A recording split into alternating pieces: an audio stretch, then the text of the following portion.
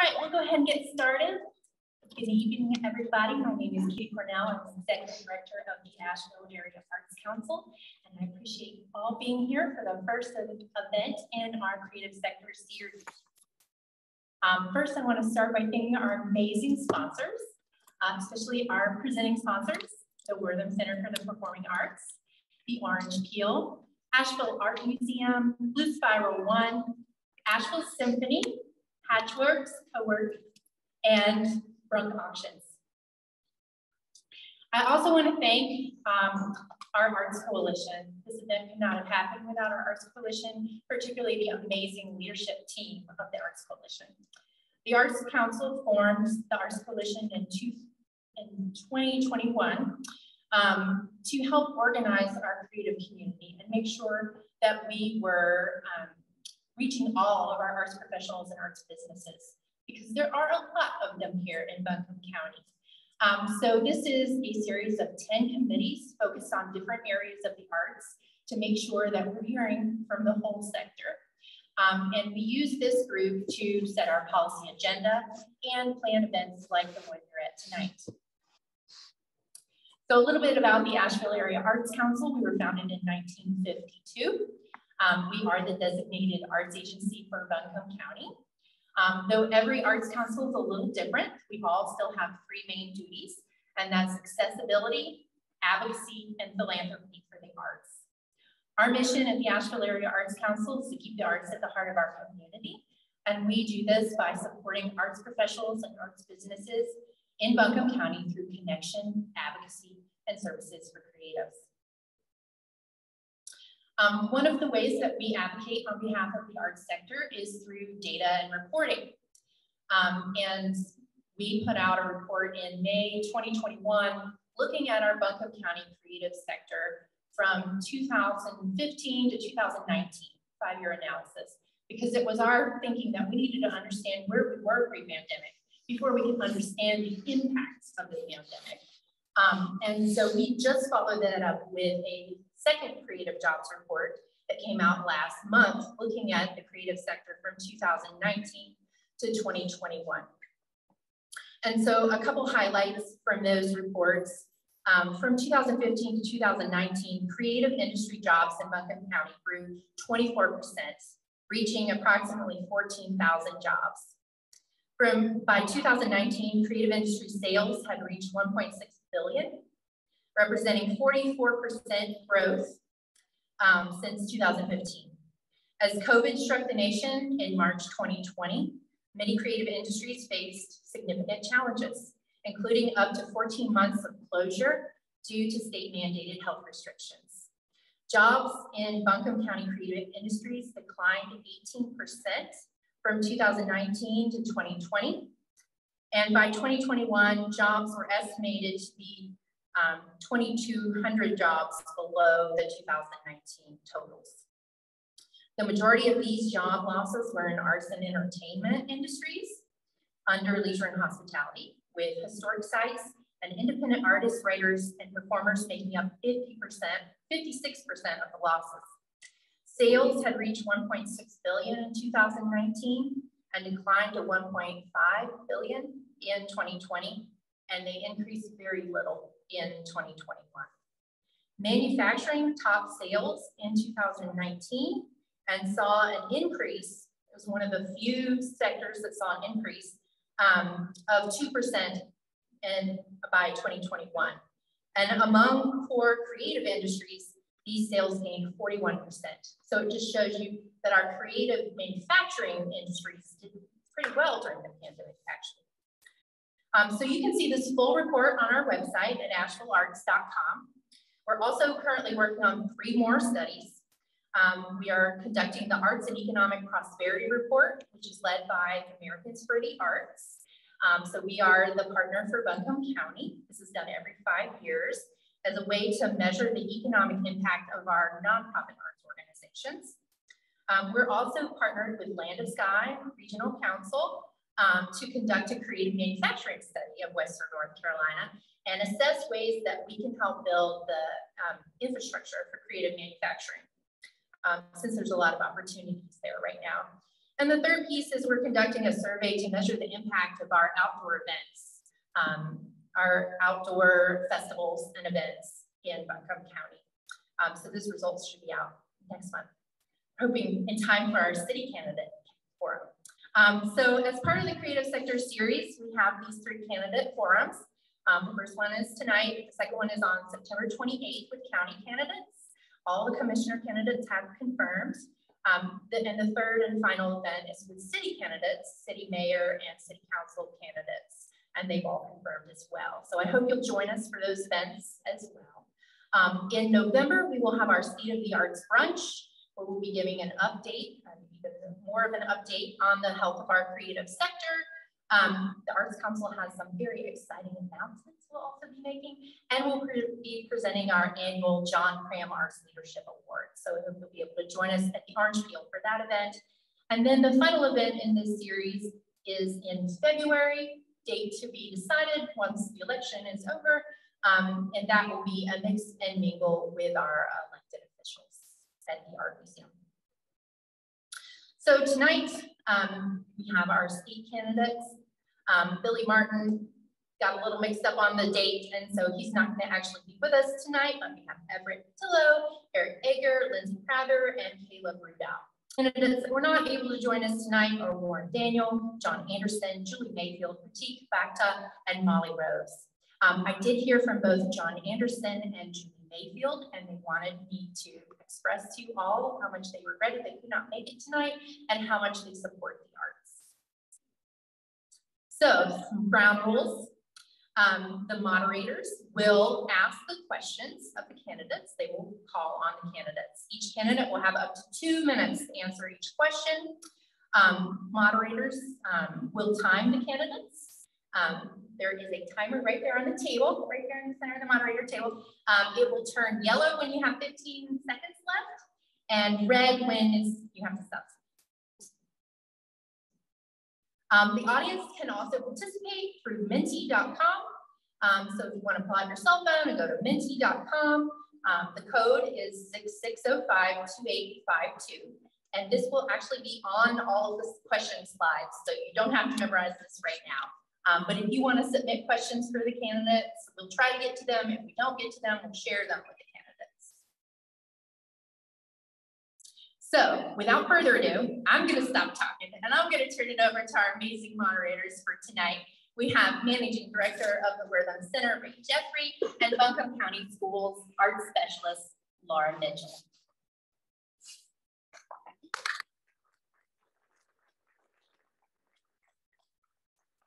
Welcome. Thank you for being here tonight. Representative Rudo, if you could just start off and please introduce yourself and tell us more about your personal background and experience in the arts. Great, happy to. Can y'all hear me? Just a move mic thing? Okay, I'll move it. So I'm Caleb Rudau. I'm the representative for District 114 and running for election in November. I was appointed in February after Susan Fisher stepped down. My quick background is I grew up in Asheville, a proud product of Asheville City Public Schools. I'm a data scientist is my kind of day job. I got a master's in policy from the University of Texas, Austin. I'm a returned Peace Corps volunteer. Proud to say that I'm the only Peace Corps volunteer in the General Assembly. I have a few other onlys. I'm the only person in the General Assembly who was the lead singer of a David Bowie cover band. As far as I know, John Ingers here, I don't think he did that, but he surprised you too. I'm the only person in General Assembly that was in a Cuban salsa dance group, was a clogger for a long time. I'm the only person, as far as I know, who used to run experimental arts and music events, and that's because I grew up here, and that's because I grew up in the arts, and I grew up contra dancing, busking downtown, and if you're from here, if you spend any time here, you see that arts are in this place, and they're everywhere, and I internalize that, and I really think that has affected me throughout my life, both kind of how do we address problems creatively, how do we have a sense of joy in our lives. I gave some of y'all my rainbow glasses from my campaign, but we're trying to bring kind of performance and enjoyment into the campaign cycle of the politics, because that's important. That's kind of what Asheville is. It's a place where we both can do serious policy and do serious business, but we also, I think, have always prioritized joy. And that's, a big part of my campaign, a big part of my background. So happy to be here. Thanks so much for organizing. I'll pass it on.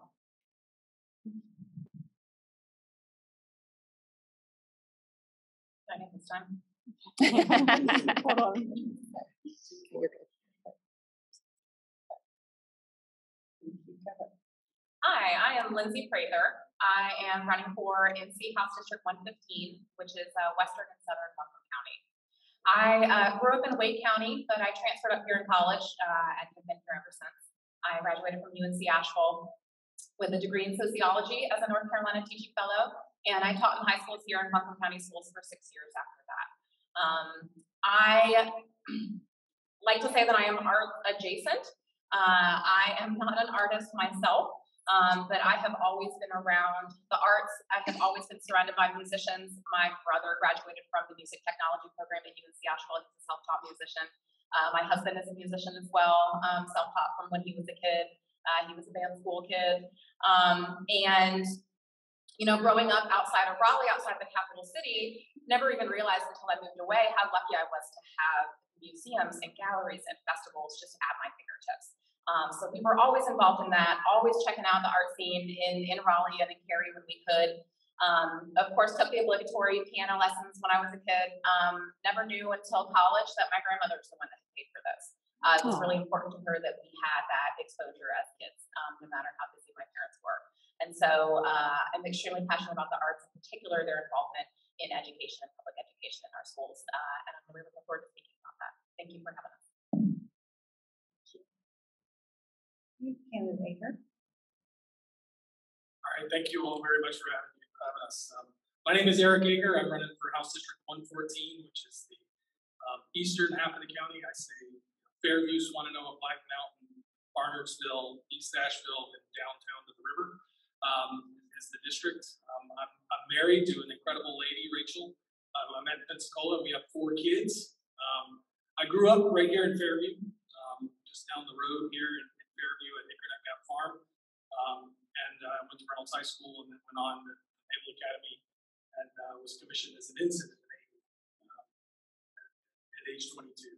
I spent 25 years, really 25 years of my working life in the Navy, serving both as a helicopter pilot and as an international relations expert on the Navy side. You know, and you'd be surprised how much art there is in the Navy. You know, from the Naval Academy's, you know, great acting troupe to many other, you know, what we used to call forecastle follies on the back of the ship of an aircraft carrier in the day.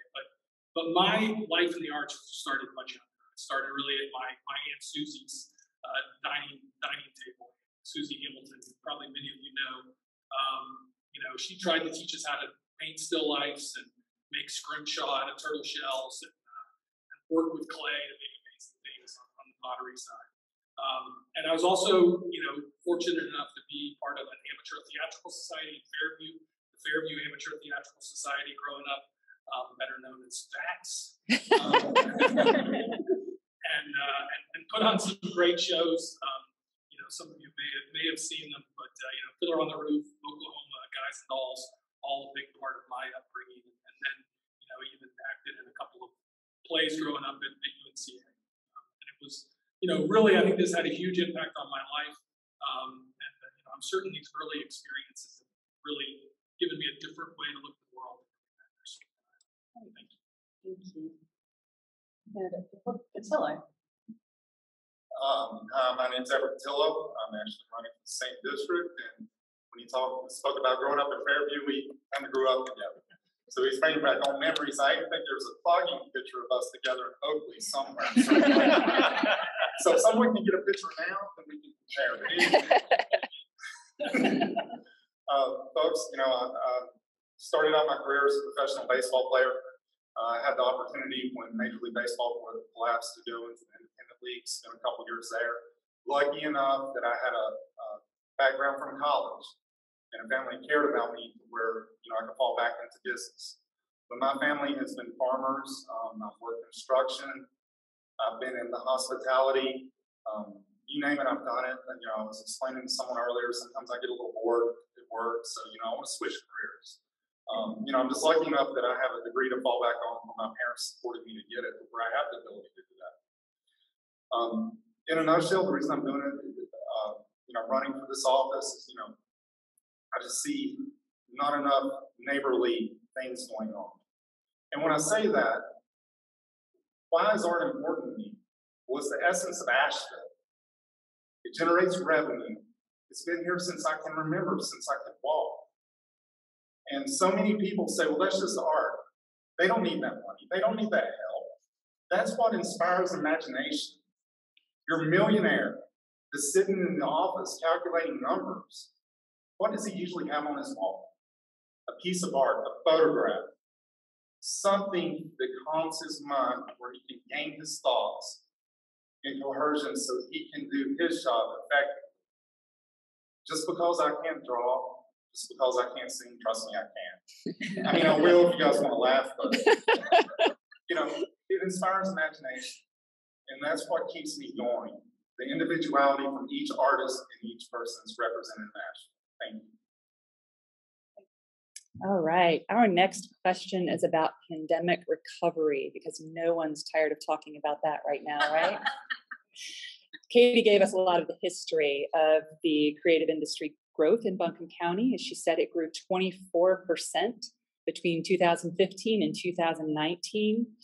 And COVID, of course, struck the nation in March 2020.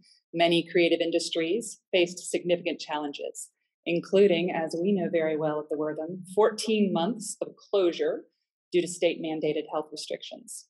Jobs in Buncombe County creative industries declined 18% from 2019 to 2020, and by 2021, jobs were estimated to be 2,259 below 2019 totals. Sales also declined in 2020 and increased very little in 2021. Ongoing health concerns, employment challenges, both continue to impact the local creative sector. What role do you think the state should play in the long-term recovery of these businesses? And let's start from the other end with candidate Patillo, please. As we all know, COVID's affected everyone. And I could not imagine an industry such as this, where starting artists were not only shut down on what they love to do, but now they have no revenue and income in the food service industry and the jobs that were carrying along to pay the bills while they fulfill their dream. So many times we, as politicians and people, we argue, and we need to come together and think of a long-range plan that affects the whole community. That's going to be a stimulation of the economy in this area and in other areas in North Carolina. Imagine pre-pandemic, the film industry was here and they were covering us up, and all these people would come up to me, Everett, I'm so excited, they want an extra here. If I just send a headshot, that's part of the creative industry that we lost. And when we lost that, we lost people shopping within the community. So we need to bring that back. We need to start doing tax breaks as a state for the creative side to get movies and so forth back in here. Give them that tax break. I have no issue in doing that because it generates so much revenue for the folks living and supporting the community in the area. So we have got to come together as a whole, as a community, Republicans, Democrats, Independents, Libertarians, and we have got to work together to get the economy back where it was at, get our tourism industry. I know a lot of folks in Asheville do not like tourism. I see it on some sides, but folks, that's the backbone. That's what comes in and pays for that one photograph that inspires that businessman on his office wall to create something wonderful for his team while he employs other folks. So my whole thing is, let's work together. It's going to take both sides. It's going to cross the line, and let's stimulate the economy and do it the right way and get the industry back in here to support every local artist, no matter what their field. Thank you. Thank you so much. Candidate Ager? Thanks. Well said, Everett. I think that was, you said it all, and now we'll all struggle to sort of fill in the holes. I mean, pandemic was a once-in-a-generation, challenge, and I think it hit the arts and the creative industries harder than any other industry in the country and in the world. Though many of you in this room and artists around, certainly in this great community of Asheville, demonstrated a lot of resilience by helping each other out and doing all these things. Government does have a role, and government did play a role to some degree. We just had the North Carolina budget passed, and had Cares for Arts grants. I mean, it was really important. The PPP loans from the federal government, and then the increased funding for the grassroots arts program was really important to keeping our economy afloat, especially in a place like Asheville. But the work is not done, and I do worry that we're gonna slowly, everybody's gonna sort of cheer and say the pandemic's over, and we're not gonna continue to support a lot of businesses and creative industry that suffered immensely over the last 2 years. We really need to make sure that we don't lose that focus. Thank you. Candidate Prather? Yeah, so definitely agree with that. I mean, a lot of it comes to funding, right? We've got the Business Recovery Grant Program here in North Carolina that just closed its phase 2. I'd like to see a phase 3. There are still businesses out there that have not gotten the support that they need. And so increasing funding, expanding that program if we can, and also outreach and education to these organizations and to these businesses to make sure they're aware of those programs that they can apply for. A lot of these things, I know that we've come across these issues before. It's great, we've got these programs and these initiatives, but if nobody knows about them, then they're not doing anything, right? So making sure that we are specifically meeting people where they are, increasing that outreach and education to make sure they know what programs exist now.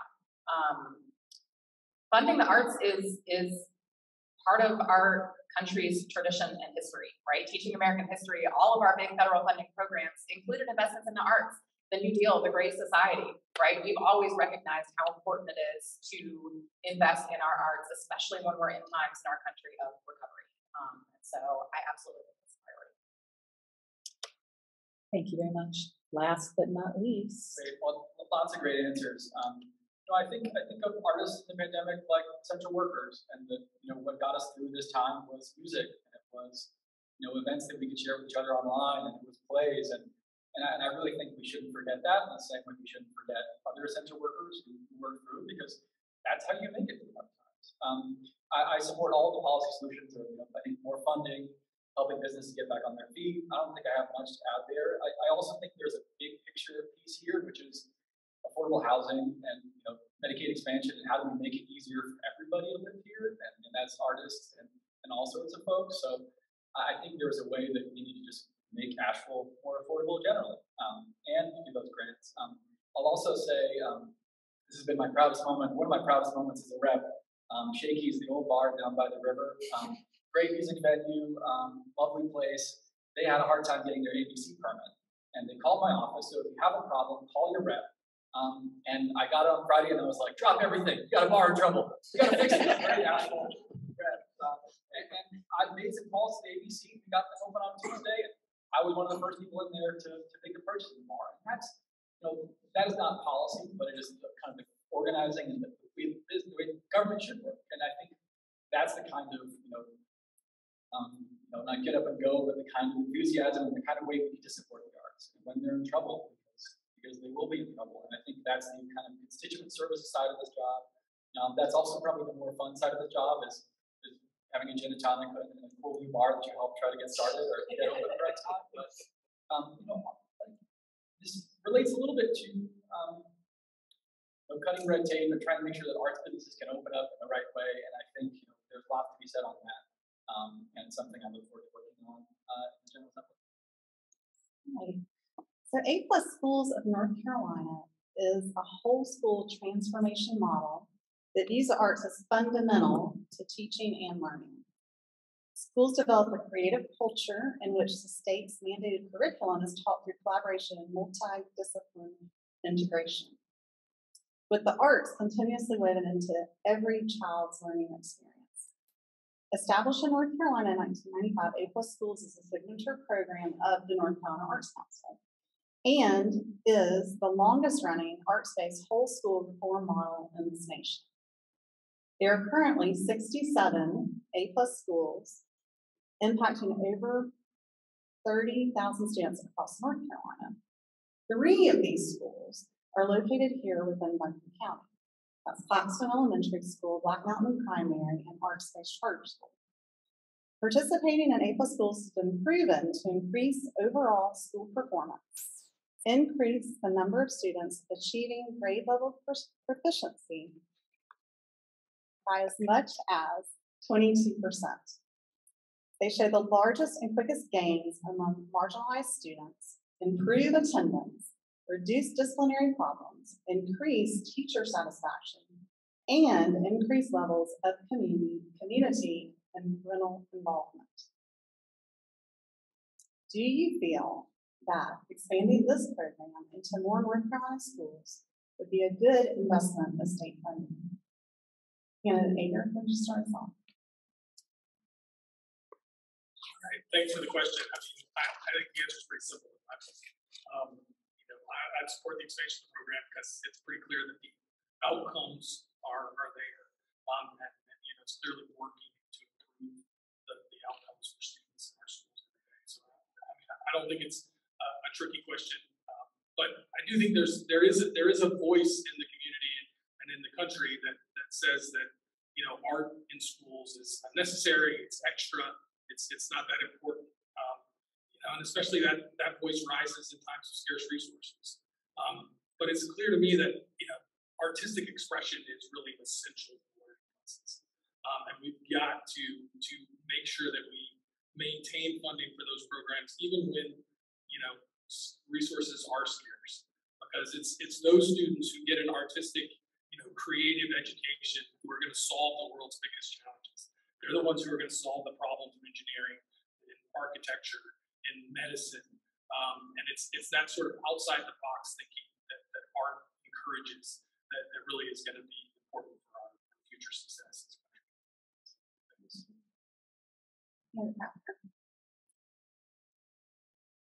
Yes. Yes, absolutely. So, the argument for expanding this program is the argument for liberal arts education, right?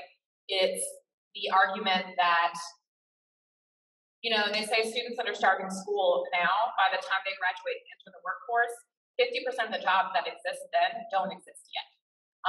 We can't continue to prepare students in the same way that we have for the last 200 years. And there are teachers out there that want to be more flexible, that want to implement this in their classroom and are being hampered. And so expanding this program absolutely would, obviously lead to more students and teachers being able to participate in it, but it would also send that message that the liberal arts is important, that we need people who can be creative, right? Even if math is your passion and you want to become a mathematician, right? Having a background in the arts and in sociology and history is going to make you a better mathematician. We all know that, right? So it benefits the entire school, not just the students that were lucky enough to have a free period where they could take an art class in the other schools. Not only that, but one of the issues that we're really seeing in our schools right now is that lack of interest in students, right? And so there's a big push these days in the classroom, especially, at the very beginning when we're teaching children how to read, focusing more on finding out what it is that they're interested in and pulling them in that way. And then once they have that interest and that spark, they work harder to learn the words, to learn the vocabulary, to learn the spelling. And so coming at it from that end, instead of focusing just on books because it says this book is right for this student at this age. And so having those schools with that more flexibility and the more interdisciplinary options and pulling arts into those different classes that might not typically have arts is gonna put that spark in those students who don't normally have it. Great. Yeah, a great answer is, I was at Dixon, not at Claxton, but I admire the program and really think, I echo my other candidates here and the importance of arts, and not just for art's sake, but for learning coding. I'm a programmer, and because I understand music, I can see patterns in a different way. I think there's all sorts of ways that arts help people manage their emotions. And what we all learned over the last year is that there are lots of ups and downs. And I know when I have a bad day, I play a song on the piano, or dancing has always made me feel better. And that's not just the tangible stuff at school; it's the stuff that helps people be more resilient, helps people lead more joyful, rich lives. I'll also say, as not just the benefits in the school, there are all sorts of ways that the arts breaks down boundaries between people. When I was in Peace Corps in Zambia, there was a great salsa dance group in Lusaka, the capital. And it was just, and you could meet somebody, you could dance with them, and it was a way of bridging the gap. And I think we've all had those moments in arts where the world feels smaller and where we feel more together. And those are super important moments. They're important moments in the school, and they're really important moments for our country as a whole. So, fully supports, funding the program, expanding it, because I think the arts makes us smarter. It's making people more creative, better able to solve problems, and they make our lives better. Thank you. Well, I agree with all the candidates up here. I want to see expansion in that area. We as a society now are so busy, and it takes a reminder from my son when he looks at me and says, "Daddy, what was your favorite game on a tablet?" Huh? Well, what did you do? Well, I would draw. Or I would read poetry. My mother, that's where I get my artistic background from. She wanted me to be well-cultured, wanted me to read a book. And so many children don't have that opportunity at home now because of how busy families are. And it's not the family's fault. It's just society now. The society demands more from us from work, from everyday life, from just traveling. So if I don't have time, which I make time, but a lot of families don't. But if that parent just does not have time and they're working and they ends meet, at least I know that at school they get at least some experience, so their imagination starts to generate. Or they're not sitting there on YouTube in the corner being reclusive, non-social. They start to learn. That mind that stimulates it, those brain receptors start going off, and they start creating. They go outside. Next thing you know, they're outside playing. I mean, that's a novel concept today. Sometimes my kids, it's like pulling hen's teeth. The old saying goes, to get them outside, I have to beg them. But then I look and they're building a fort. They have the opportunity to do what I've done for that creativity. Who knows? Maybe my son will go into business. Right now he loves football. Maybe he'll be a professional football player. But the whole thing is, his mind is starting to register things different because of art, and it needs expanded throughout the school system. Thank you. Many of us in this room, many organizations in this room are recipients of the support from the North Carolina Arts Council. Arts Council grants are one of the many ways that we sustain and advance the diverse and widespread network of arts organizations and artists across the state. These funds, as you probably know, reach into all 100 counties of North Carolina, with more than 2,500 arts and culture nonprofit organizations creating and sustaining innovative arts programs. They contribute to the quality of life and to community vitality.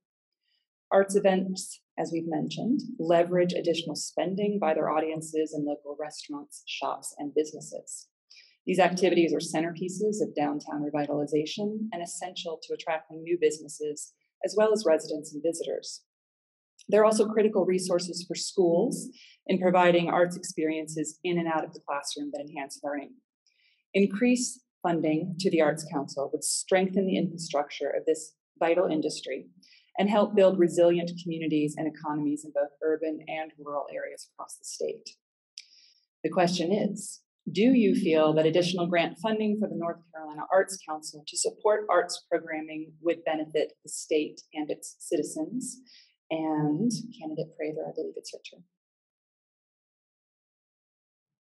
Yes.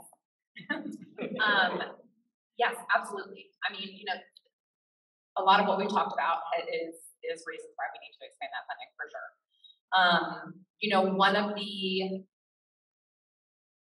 So after teaching high school, and most recently, I've been working at UNC Asheville in the admissions department, which includes a lot of tours for families that are visiting, deciding whether they want to come to UNC Asheville.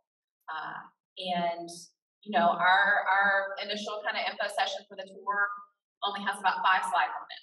And one of those slides is the arts culture in Asheville. That is one of the things that brings people here, not just as tourists for the weekend for a festival, but entire families, students who are investing in this community, many students who, if they can afford to, plan to stay in this community after they graduate. And so it is absolutely something that draws people to Asheville, and we have to be thinking long-term about maintaining that. In addition, one of the things I really like about that grant program is that there's, some flexibility for each of those counties, right? So every county is a little bit different and has different needs. And so in a place like Asheville, maybe we've decided that we want to prioritize focusing on minority-owned arts businesses, right? And maybe in other areas, it's more of a focus on the historical interpretation trails, right? And so being able to provide those funds, but then also working with the community and determining what's most important and what's really needed and needs to be prioritized there is incredibly important. But I don't think anybody here would deny that the arts scene in Asheville is one of the main things that draws people here. And yes, of course, we absolutely have concerns about balancing, local life and tourism. We can talk about, we began to talk about the occupancy tax fund earlier, but that's another way that we can continue to push to allow more funds to come back here into the community, in particular for our arts communities. But yes, that's something that we have to focus on. Again, as a country, that's what we do. We've always acknowledged how important the arts are to our communities, and we need to continue to do that. Thank you. Let's mix it up and go back to candidate Ager. All right. I'll go with Lindsay's answer. Yeah. And I think one of the great things about this program is as she mentioned as well, but the local decision making and the ability for local arts councils to have a voice. What things get done. I mean, it's to me, it's not that complicated. Especially in a town like Asheville, in our wider region here in West Virginia, arts is what drives the economy. It really does, and I think it's easy to forget that. But a tourism economy is really dependent upon good artistic expression throughout the city. And so these kind of grants allow us to do that and allow artists to get out there and express themselves. So I think that's really important. Fantastic. Candidate Patillo. I agree with my counterparts, and folks hear grant and they assume it's negative. Well, it's a handout. To me, it's a business loan, so to speak, because when you start supplying the art community with these grants where they can survive, then the business starts booming. You're giving them the ability to live their dreams. It's like I live my dream playing professional baseball. Though it be short, I got to live that dream. So these grants are necessary, and they need divided not for political views, but for the community. Everyone should get a fair share. Everyone should be able to come together as a community and debate. Debate the issue. Well, this is why the Asheville Symphony needs more than so-and-so. This is why, the River Arts District, where we have all these creative people where we could put some of this grant money, this is why they need it. So, in today's society is a lack of communication. And I would love to see that money come in to stimulate, I keep saying stimulate the economy. Because, I'm realistic, I'm in business. And I know the effects that can be made with a great arts community. Someone spoke of the occupancy tax. Well, that's people visiting the community going to the hotel. Now we have more money there. Now guess what? County commissioners and the people that get the fair share of it, they can divide that up in other areas to expand, to put more trails in if they choose to, widen the sidewalks, make it more convenient for the artists in the city limits and within the county. Because it's expanding, folks. It's all the way down into Chimney Rock. I live closer to Chimney Rock. It's into Hendersonville. It's into Black Mountain. I mean, it's catching wildfire. Let's support it. Thank you.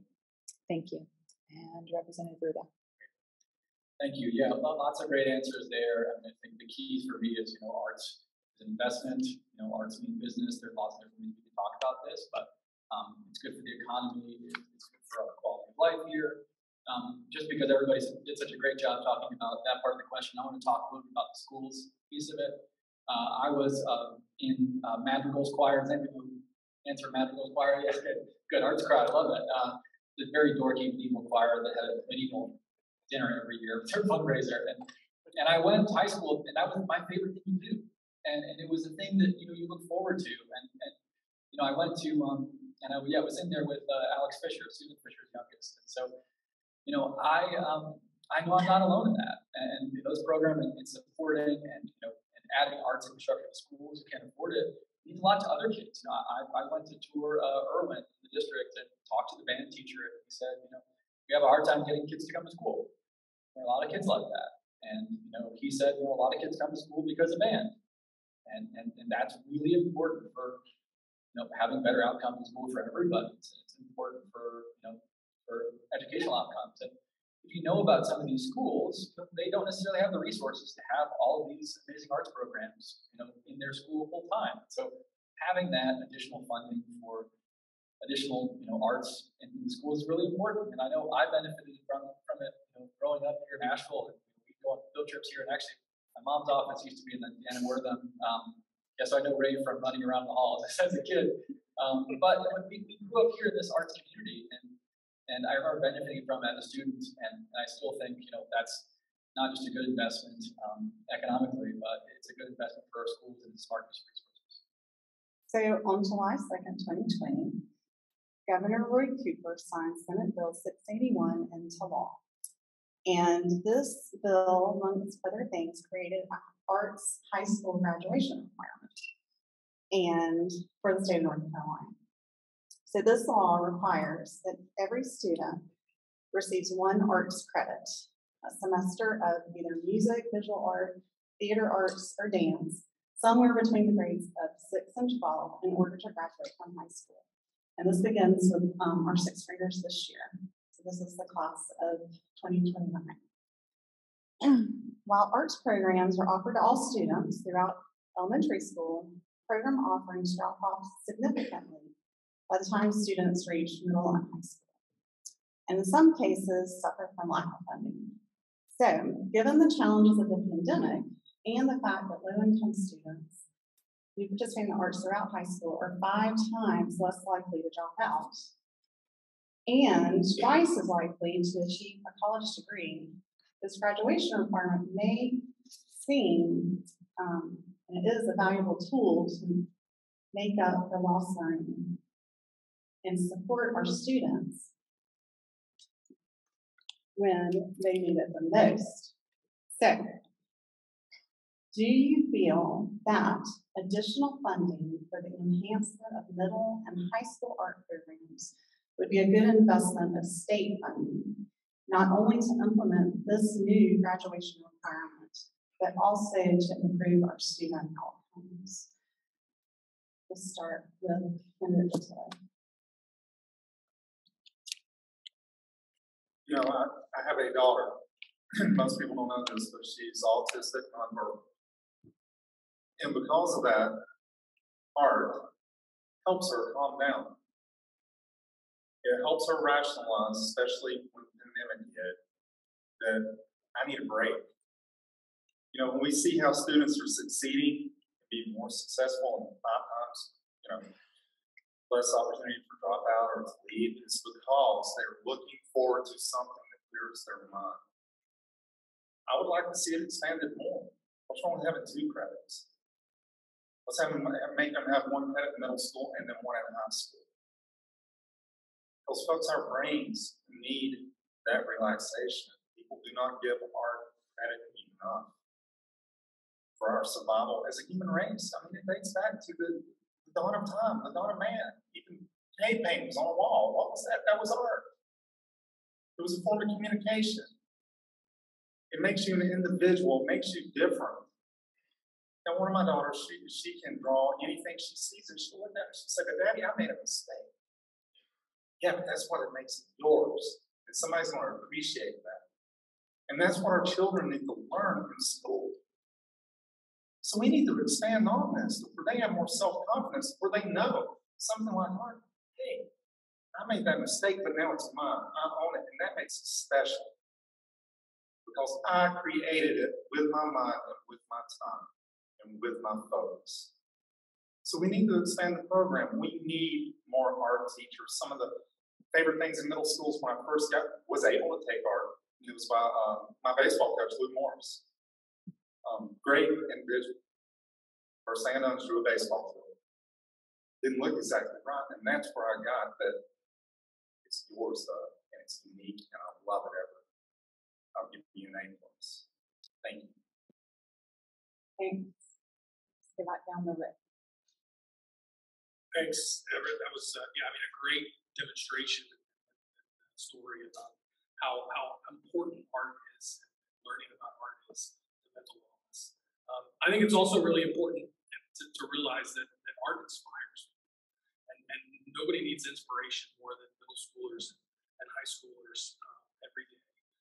That inspiration keeps them in school. It helps them do the hard diagramming sentences and learning about geometry that maybe isn't quite as fun, but it's very important. And so I think that's the role that art plays in the schools, is that it really helps inspire kids, and it introduces concepts that you don't get in a lot of regular subjects. So I'll just leave it there. Thanks.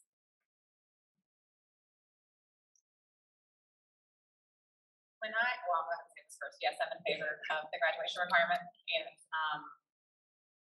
would love to see arts expand in schools in general, middle school and high school. Yeah, absolutely. We do see a huge drop off, and that's a big concern, because that's also when we see students who previously might have been engaged start to disengage more and more. When I was in middle school growing up, I was lucky enough to attend an arts magnet school in Raleigh. And so I was having a conversation with my parents about what my chosen involvement was going to be. I couldn't play any instrument because the recorder doesn't count anymore in middle school. I did not want to be on stage. And, it's not an answer. I took tap jazz one year. That was interesting. But, and so I was really struggling with how I was going to move forward. And that's when one of my teachers told me, well, have you ever heard of tech theater? And I said, no, I don't want to perform. No, tech theater, you get to be behind the scenes. And it just opened up this whole new world for me. And so when we think about adding graduation requirements, right, we have to open our minds a little bit in terms of what those options and possibilities are, right? The students that are taking shop class, right, they can be building sets for theater.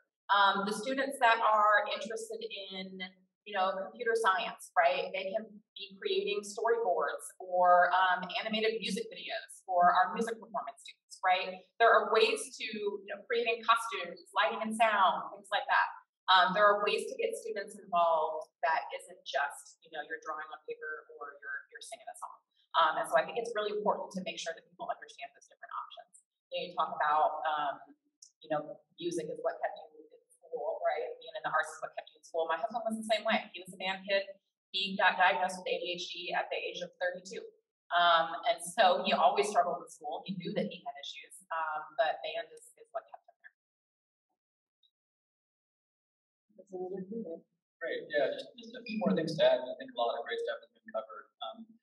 I think, it talks about educational outcomes. It's really helpful. We talk about mental health. I think there's a whole world of kind of creativity that we underestimate in how we live our daily lives and how important that is, of problem solving.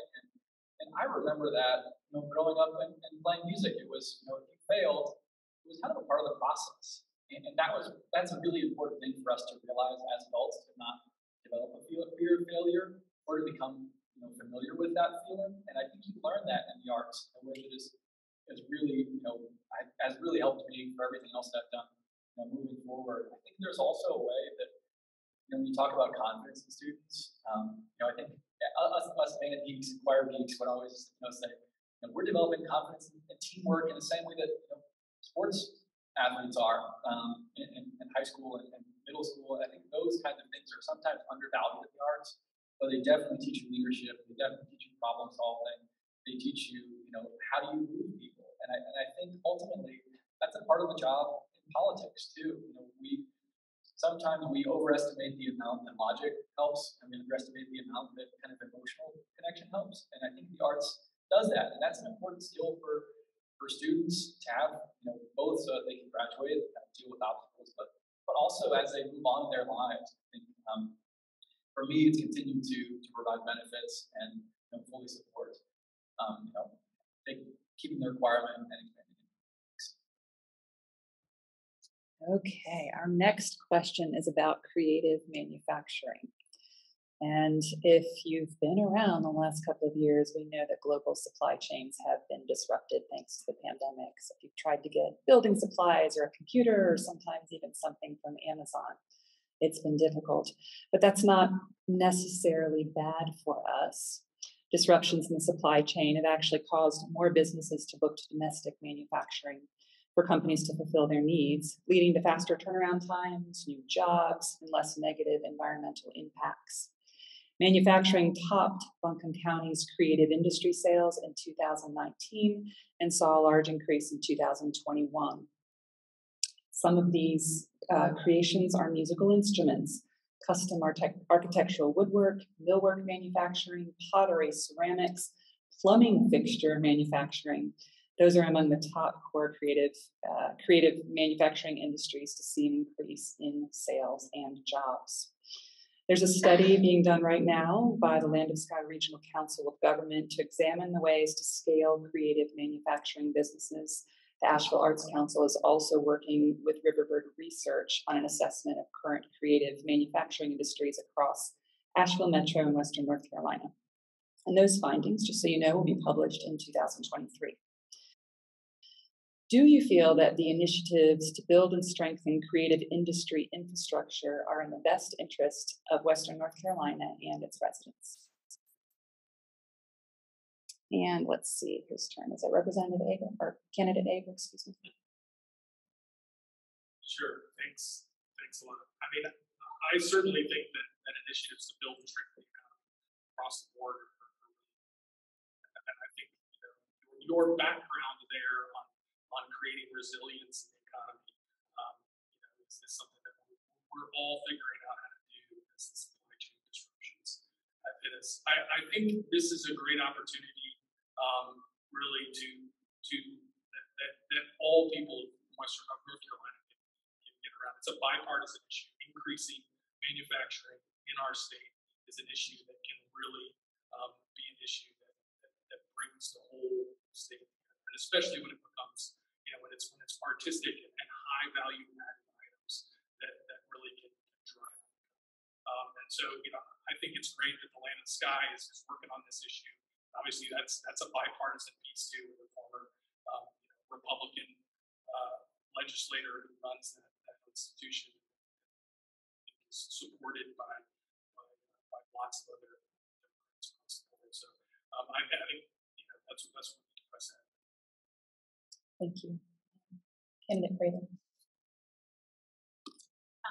Yeah, absolutely. I think, I know all of us probably have, in the conversations we've been having with people in the campaign, so many times it comes up, we have to diversify our economy, right? And this is absolutely one of those areas that we can do that fairly quickly, right? We've got the people here, we've got the interest. And just like Eric said, that was one of the first things I thought of when I read this question too, is this is a no-brainer that everybody on both sides of the aisle should be behind.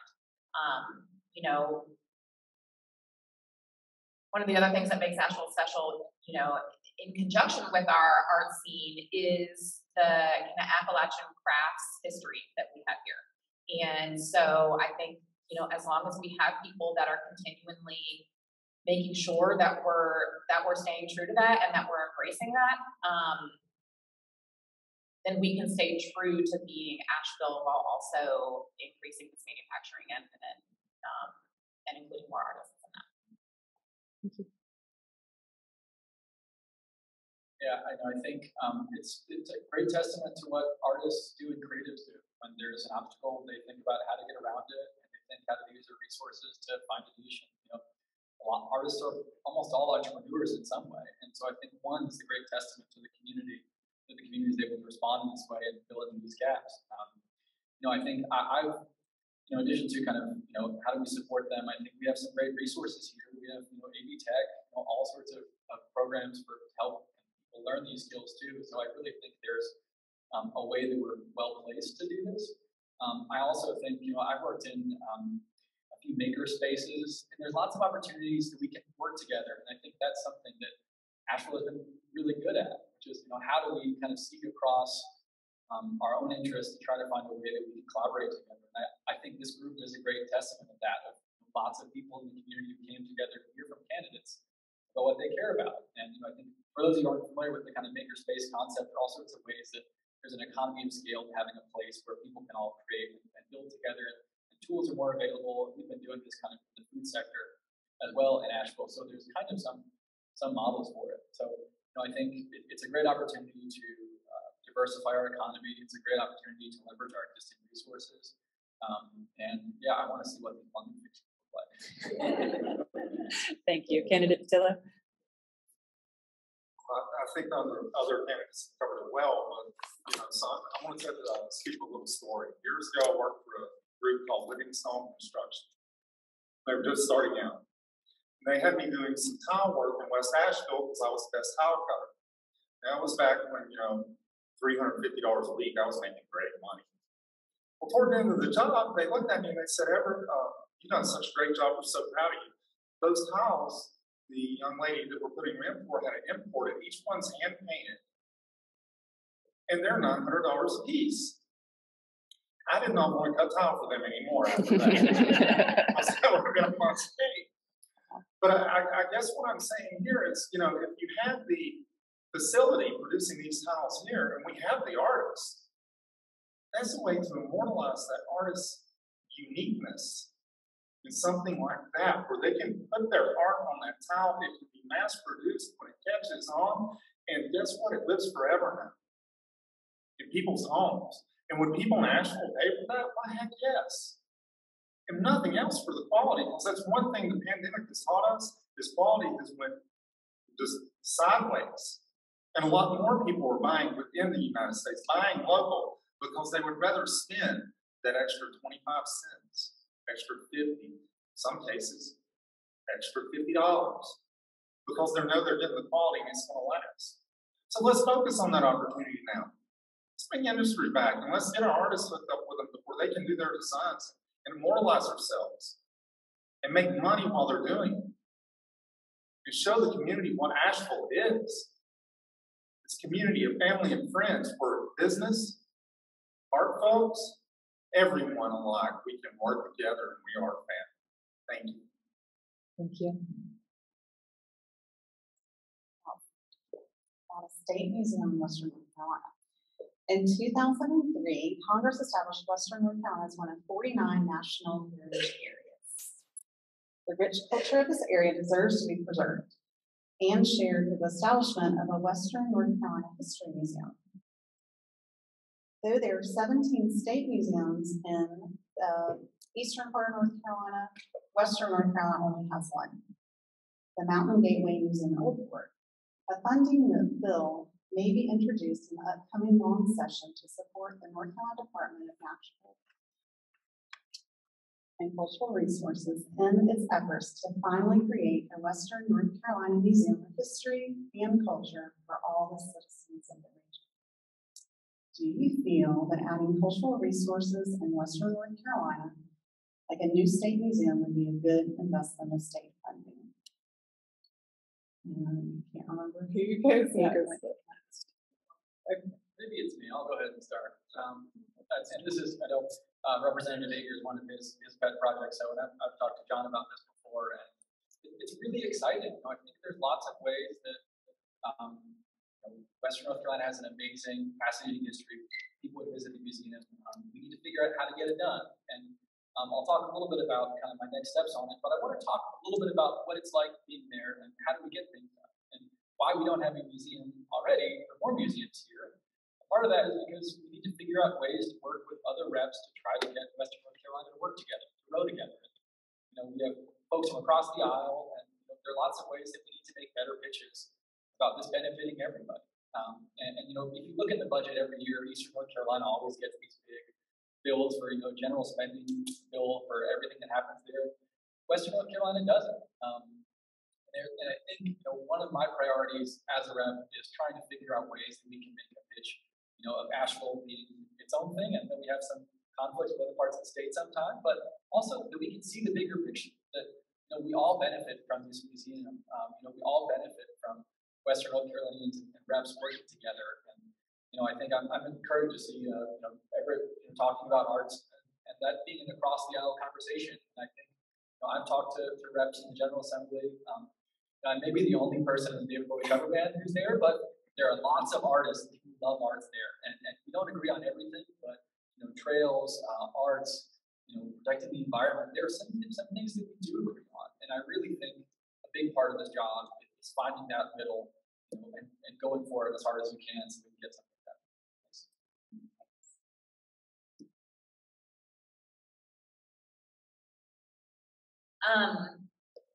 So as a former history teacher, this absolutely excites me. I would have been thrilled to, and I wasn't even crazy about field trip days, but I would have been thrilled to bring students to a history museum on a field trip. I think there's a lot of reasons why this would be fantastic. One, I think it would acknowledge and put a spotlight on a history that is not often talked about in Raleigh.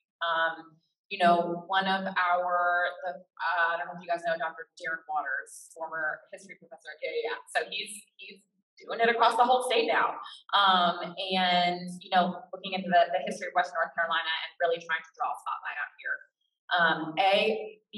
I think we have a lack of sometimes family-friendly activities in Asheville. Ones that aren't alcohol-centric, and so more museums, more places for entire families to hang out is always a good idea.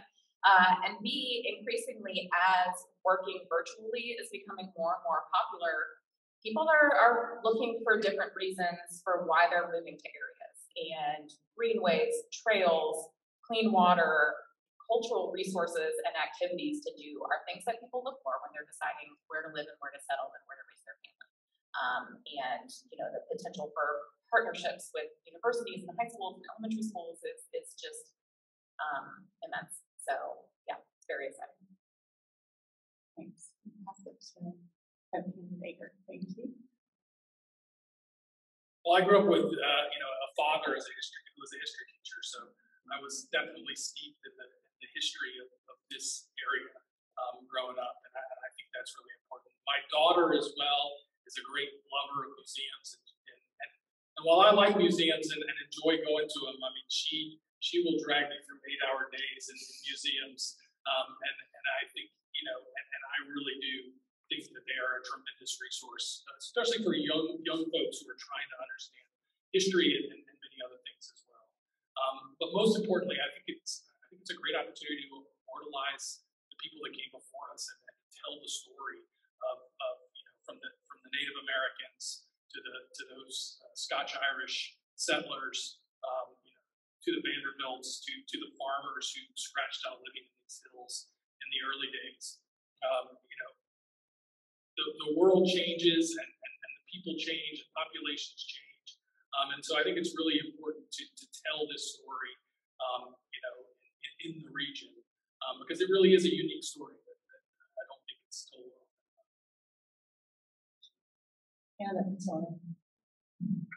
Well, this area, born and raised, you go through any part of the Blue Ridge Mountains and there are stories, as Eric stated.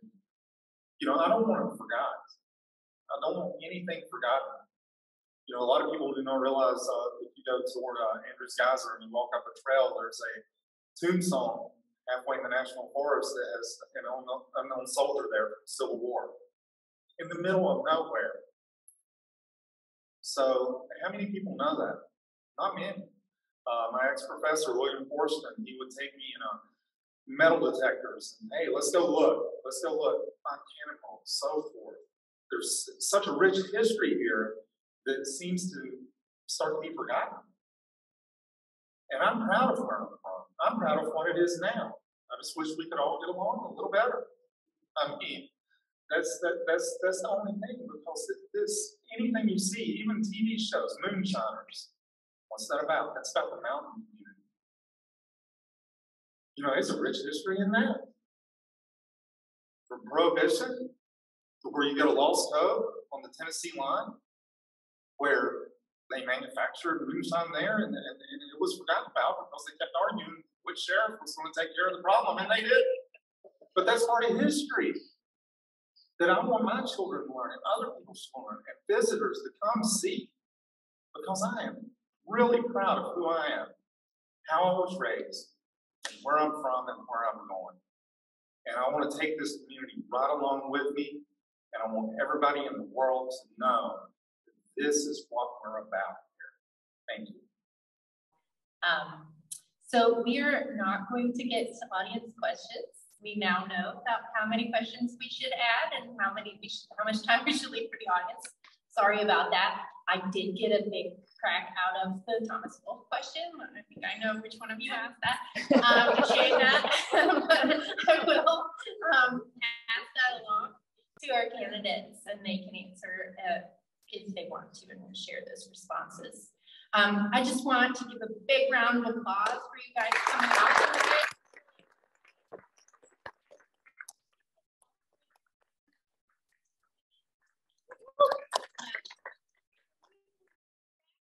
On the 28th, talking to our county commissioner candidates, and I hope that you will come and join us. That event is being moderated by Stephanie Beckman and Liz Whalen Talent.